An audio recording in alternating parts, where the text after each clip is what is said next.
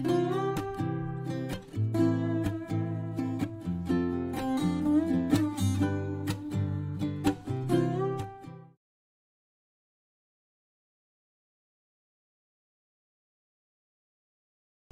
today's project, we are going to make a very simple DIY room spray with Polysorbate 20. So over the past few videos, I've showed you how to use Polysorbate 20, but I've not really given you a recipe, okay, that can relate with that mini training. So for this video, I'm going to give you a recipe on how to make your own room spray, okay? You can also call this linen spray, okay, with your Polysorbate 20. Now remember, when I talk to you about using Polysorbate 20, I always tell you that you have to use precaution, okay, when using any Polysorbate for that matter. I personally use it up till 2%, but less is more, okay, not more than 2%, to prevent irritation. So the first thing you want to do, just get yourself set, get your notebook and pen ready, and write down my formula as I go. But before I give you the formula,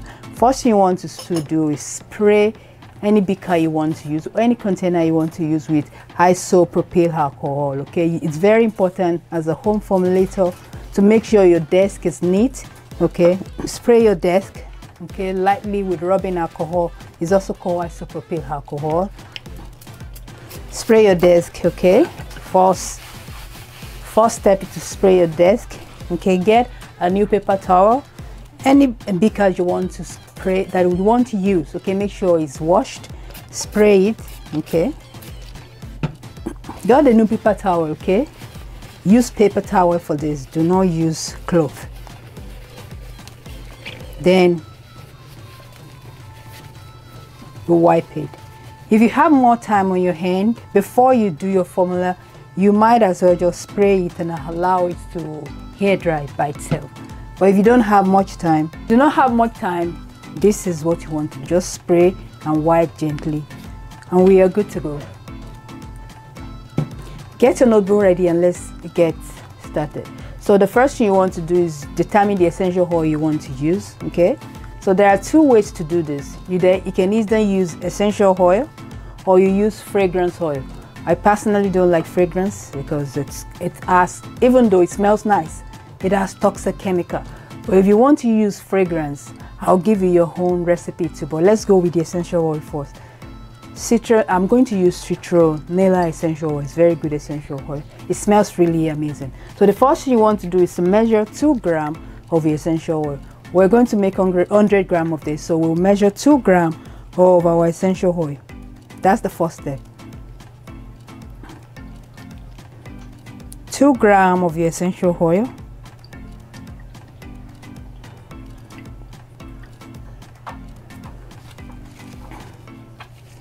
To that, you're going to add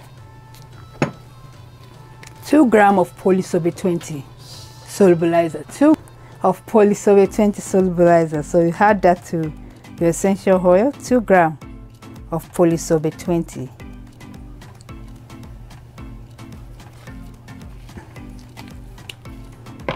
We're going to mix both.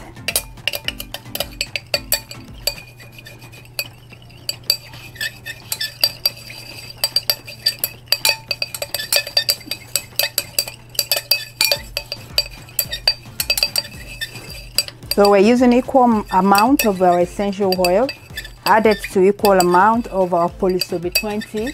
We mix very well. That is the first step. The next step is to add your preservative.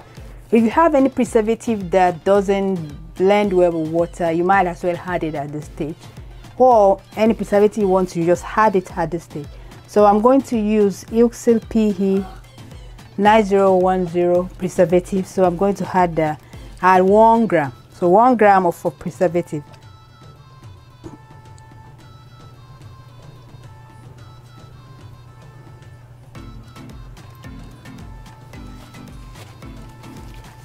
Mix it.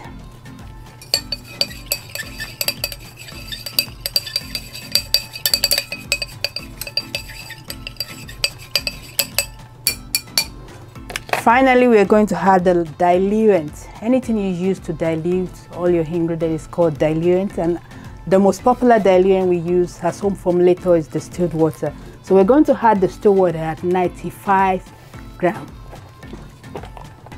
95 grams of distilled water.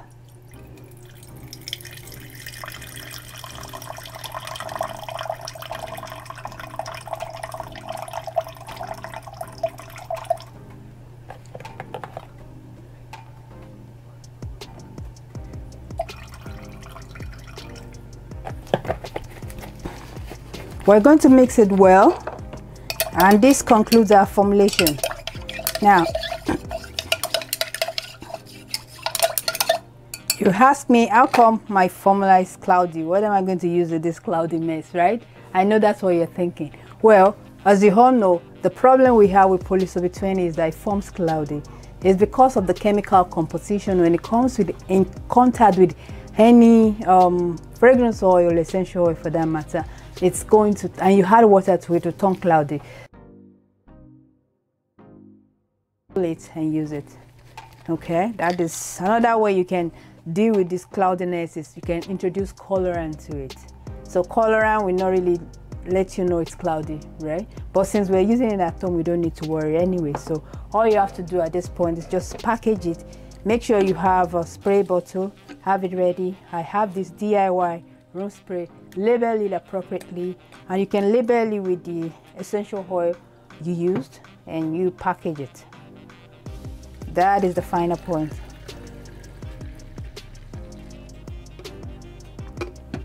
So don't worry about it. Oh wow, is this dangerous? No, not dangerous. It's just the way polysorbate reacts with water. Okay, so it's okay, it's good to go.